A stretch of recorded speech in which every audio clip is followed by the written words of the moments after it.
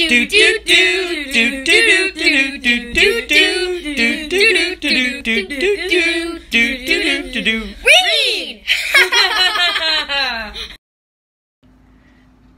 Hey, welcome back everybody.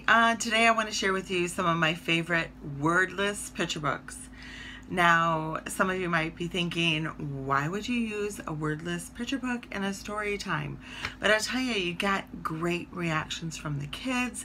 It's wonderful for them to build up their creativity and their storytelling skills by looking at the pictures and talking about what's going on. And there's some great wordless books out there. The first one that I want to share isn't completely wordless. It is called Moo.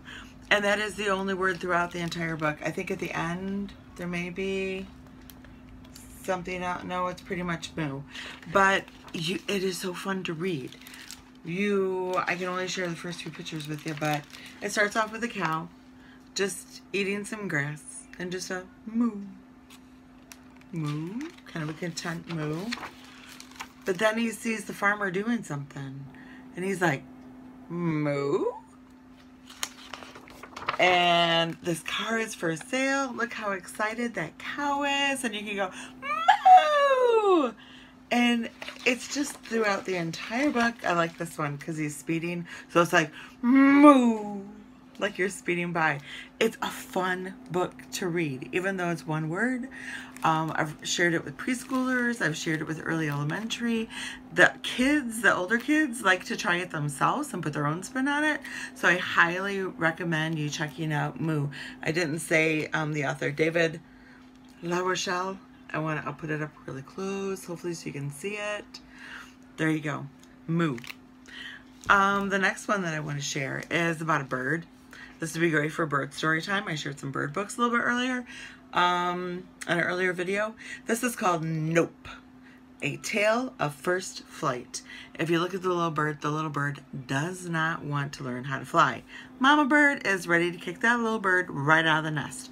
Well, in a series of photos with beautiful illustrations, you get the perspective of the little bird and mama bird and what's gonna happen. Mama bird, look at that face. Mama bird's like, you're going out there. And baby bird's like, nope. Nope. And again, just like with Moo, you can really get expressive in the way that you say nope. The illustrations are fantastic.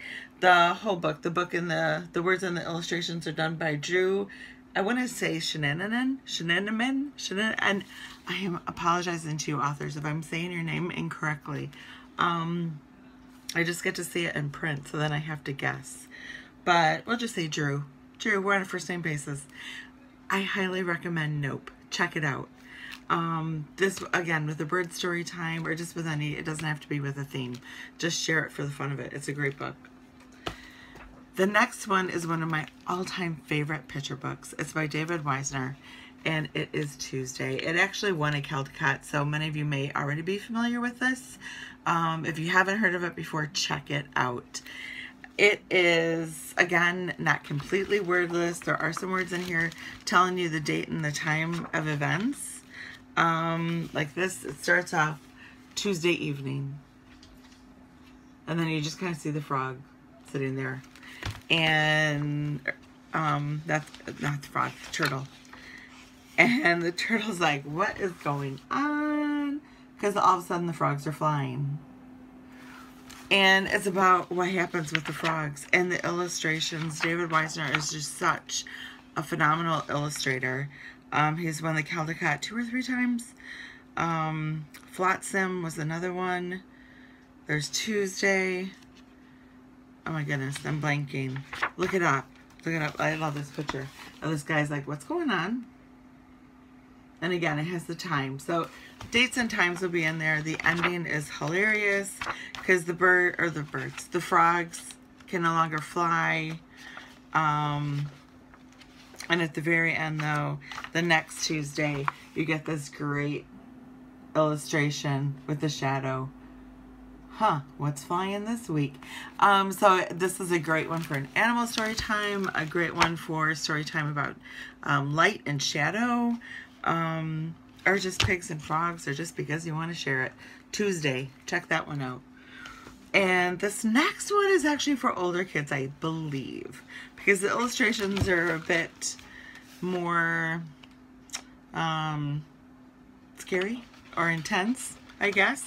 This is actually, and we actually keep this in our juvenile collection, children's fiction collection, and I went ahead and moved it back to the picture book section just so other people could see it. It is The Mysteries of Harris Burdick, and it's by Chris Van Allsburg. And let me show you some of the illustrations. Not too bad. Mr. Linden's library. He had warned her about the book. Now it was too late. And that's what you get. And I used this, I did student teaching in 6th, 7th, and 8th grade English, and I used this book as story starters for the kids. They got to go around, take a look at the pictures. They could even use the first sentence that's given for each photo, and then write their stories. And this one always got me, Just Dessert, with the glowing pumpkin. Many years later, because this was back in like 1988, so it was a very long time ago when I did student teaching. Not too long ago though, it was around 2011, I think. They came out, someone else got that brainy idea. I'm sure I am not the only student teacher or teacher who ever used The Mysteries of Harris Burdick in a English class. So the idea was not new, but around 2011, they came up with 14 amazing authors tell the tales of the Chronicles of Harris Burdick. And these are big name authors like Kate DiCamillo, M.T. Anderson, Sherman Alexie, Chris Van Allsburg, John Sheshka, Louis Sachar, Linda Sue Park, Walter Dean Myers, Gregory Maguire, Lois Lowry, Tabitha King, Stephen King, Jules Pfeiffer, Cory Doctorow. They all take... One of them each takes one of the pictures, and you get the illustration again, and then the other author's tale. So like Tabitha King wrote Archie Smith, Boy Wonder, to go along with that first photo. This is a really great book. Again, these are for older kids or even adults. I really enjoyed it. But it's other people taking a look at those pictures and making stories out of them. Great idea for the older kids.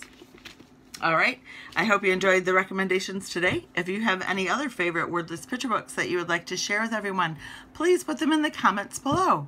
And don't forget to hit that like button and subscribe to the channel so you can get more recommendations and some fun videos from us on a somewhat regular basis. I'm trying to get that schedule down. All right, thanks for listening and have a great day. Bye.